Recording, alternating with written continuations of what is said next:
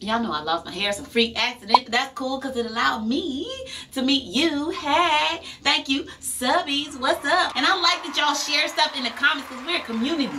If we don't talk about it, nobody else is. So I got some more research that we need to talk about. You may know already, but I just need to share. Okay, your hair is growing every day. I mean, every day. Our hair grows every day, which is so awesome. But if you trying to speed it up a little bit, if you're just trying to put a little something in there to get it to grow a little faster, get your scalp health on point, I got you. There are actually 5 natural treatments that I found that will beat out any day the FDA's approved drug for hair growth. Did y'all know that the FDA has one particular drug that they have approved for years for hair growth, and it's been for men for a long time? If you ever heard of Rogaine or Minoxidil, men have their own hair problems. We over here, they over there, you know, because they have receding hairlines, bald spot in the back. You know, it starts kind of early, maybe like late 20s. You be like, ooh, you know, now they gluing it on.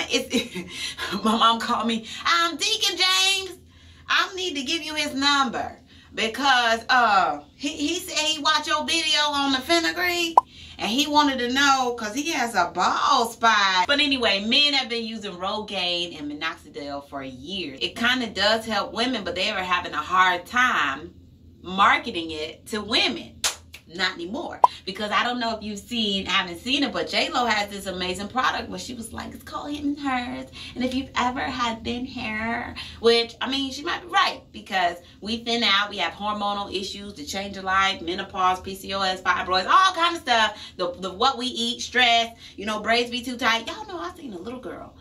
She had to be maybe less than 2 years old. She was so cute. You know when your braids are so tight? I was like, oh, your hair is so cute. She was like, thank you. It was so sad, but pretty, but sad because she had box braids. And ooh, it was so tight. I was like, baby, by the 4th grade, you are not going to have any edges. But I mean, she was cute. Just thank you, ma'am. Thank you. Because it was, let me stop. There are actually 5 natural treatments probably in your kitchen cabinet right now that you can just rub on your scalp and or take internally, and you can have this luscious hair, the same, you know, results that you might get from this medication that the FDA has approved. I'm gonna start with the one that I got in the backyard right now, because you know, a few years ago, I mean, I just got to put it out there that I won a family gardening contest. You know, I thought maybe we should garden, get granddad back out there, and now, you know, the garden look a little shaky right now. I would have gone out there to go get this, but I ain't want to because we have cicadas. That's a whole nother thing. I mean, if you don't know, cicadas live under the ground for 17 years. And they decided that 2021, they was going to come up because it was the end of the 17 years. At the end of 17 years, they come out of the ground and they're out and they're everywhere and they're dumb. One landed on my back. I tried not to freak out because I'm an adult. But I was freaking out.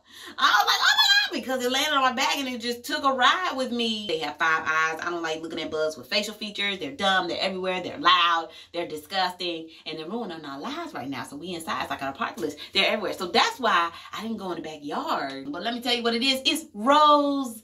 If you don't know anything about rosemary, I know you done seen the baked chicken that's already prepared. They have lemon pepper. They might have rosemary or rosemary garlic. People cook with it. It's a wonderful garnish. Some people drink the tea. I knew that it was a flavor, but I had no idea of how amazing it is if you rub some rosemary on your scalp or you drink it. So reading the research, oh y'all, like they have animal studies using rosemary. Rosemary was outperforming Rogaine / Minoxidil. It did great.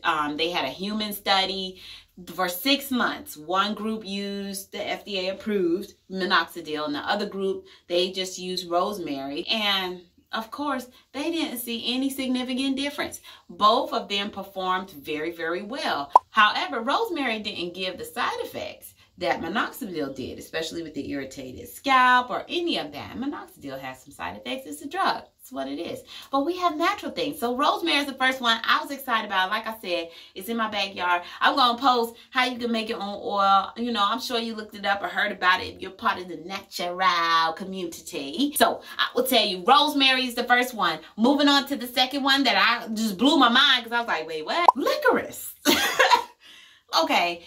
I was first introduced to licorice, not Twizzlers or candy, licorice tea, because I was trying to figure out fibroids and PCOS. You know, a lot of suntan folk, we are really battling infertility, having female issues. I saw that licorice really helps with fibroids. So I just went and I started drinking the tea occasionally. You know, I wasn't as consistent. You know, that's the thing with us, but it's a very sweet tea. And I was like, dang. But licorice is amazing because they actually put it on skin. It was helping with eczema. I was like, oh.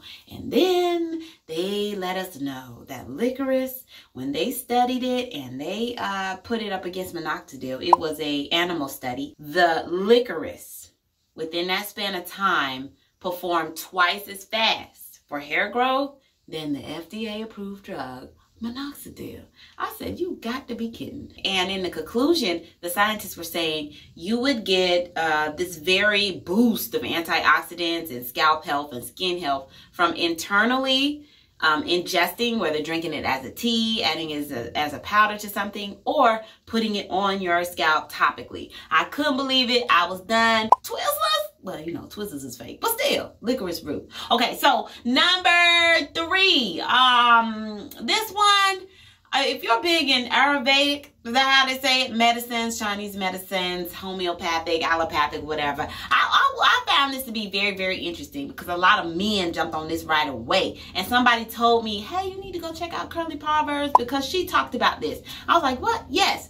I think it's pronounced It might be pronounced Bhringraj. I might be saying it wrong. So this is a particular plant. I think it's kind of like a part of the sunflower family.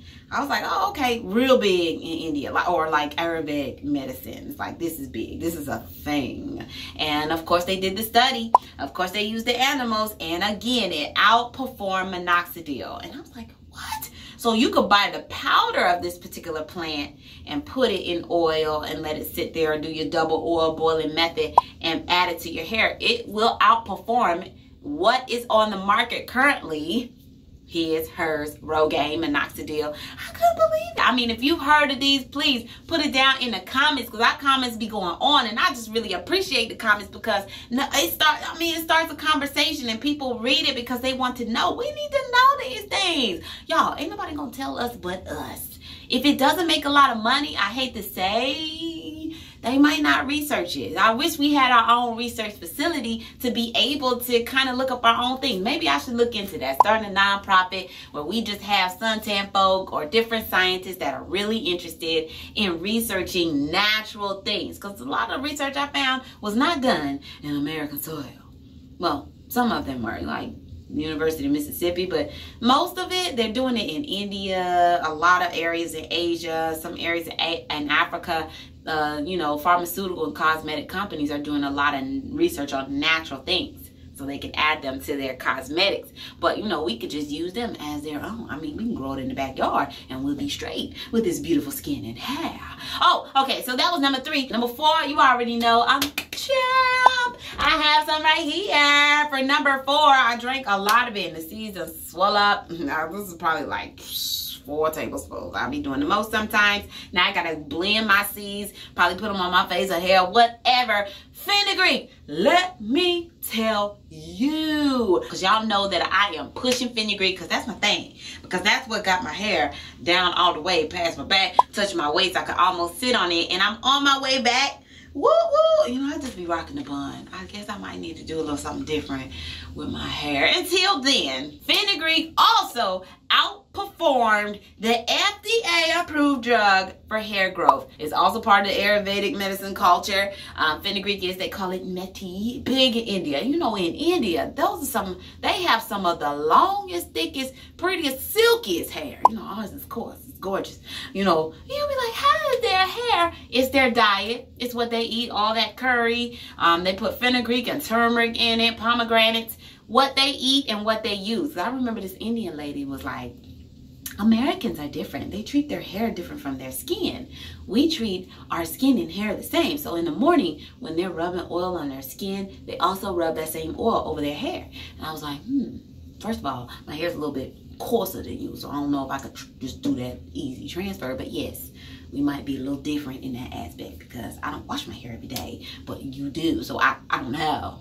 I don't know, I'm just saying. But I'm excited that Methi made the list. Fenugreek was there. It is measured. Y'all already know that we'll take a pre-orders for that if you're not interested in making your own. But I showed you, and I can show you how to make the oil if you're not the type of person where you want to take it internally, because I did. But you can always put it on topically. It is amazing because your skin is just an organ and it absorbs everything. So you kind of need to think about what lotions you are putting on your skin. And I say that as a segue. I interviewed this trichologist. First of all, if you don't know what a trichologist is, you really need to see this interview. A lot of times, it's not a lot of times, all the times, it's so much deeper than your hair. Your hair is just a whistleblower for the most part, right? So your hair is just, your hair and your nails, your hair is just saying something's going on and you need to get a handle on it.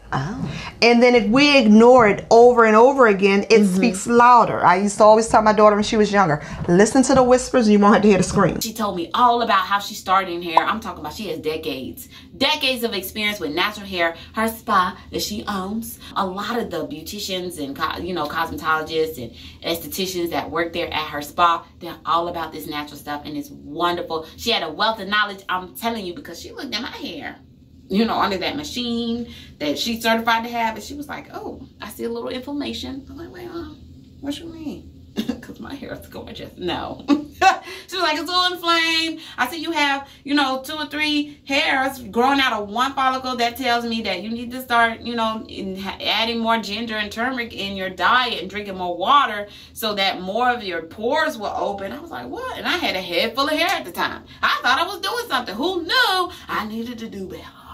So all that to say, boom, fenugreek was number 4. Let's move on to that last one. I am so excited about this one because I found actually a lot of research they were doing in Africa, y'all. It was an oil blend. So this particular study that I looked at, they have 4 different ingredients in the oil. Hibiscus, something called Amla, Brahmi, and you already know, fenugreek, aka Methi. They tested each ingredient individually to see how powerful they were, how fast they increased hair growth against, Minoxidil. And each one of them performed just as well or outperformed Minoxidil alone by themselves. Then they tested it together as a blended oil with all 4 ingredients. And baby, you already know what happened. You already know. It did great. Listen, using natural things is where we at. I was excited to see it, and drop it in the comments if you know about these oils, if you're already ready to go, if this is the thing. I'm going to stick with my fenugreek because it's been working for me, but in the future I'm definitely going to look into blended oils, like maybe adding something else that's a power pack. Because if you ordered from Curly Hair Crisis before, you already know that you got a free gift, a fenugreek oil, and it had hibiscus in it, because I know the properties of hibiscus. I have tea. I like tea. I have a lot of different herbal teas, but I just got to tell you, I'm so excited that I found those things. There's 5 things. Listen, you could be speeding up your hair growth in the kitchen. They're gonna be like, wait, why is your hair growing so fast, baby? Because I'm just giving it a little hell. But that's okay. Oh, I got to post a video. I want you to see the words of wisdom from this trichologist. She talked about how healthy your skin and hair needs to be. She has an amazing story of how she became to be and where she is. Listen, if you have questions that you want to ask the trichologist, I'm trying to bring these people to you. We got to start a conversation, because each one teach one. Nobody's gonna get out there and help us but ourselves. It is what it is. But there's a lot of natural things that can get us on our way, and I'm excited to be discovering all this. So if you know any oils that I might have missed, if you know the research behind it, drop it in the comments, baby. And Curly Hair Crisis, the Fenugreek beauty line, I'm excited about that. But y'all, check this out. There's natural things that you could do. Your hair grows every day, every single day. Now, keeping your length is a different thing. I'm about to go work out because I'm part of the group that gained the COVID 10, 15, 20. I don't know. I'm part of that group, I must say, because we learning. And I see ya.